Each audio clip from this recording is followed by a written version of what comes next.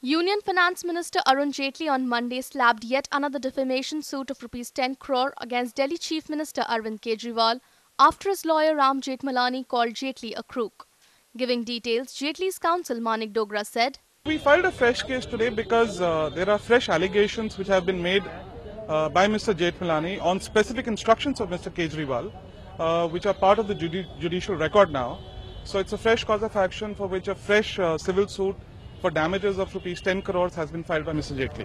Sir, so is this against only Kejriwal or other applicants? No, this is only against Mr. Kejriwal because Mr. Jethmalani was representing Mr. Kejriwal.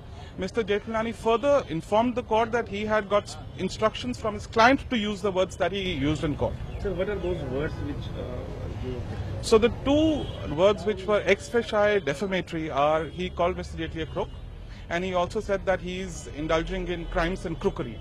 So both these are per se defamatory, and we've sought damages of 10 crores against Mr. Kejriwal.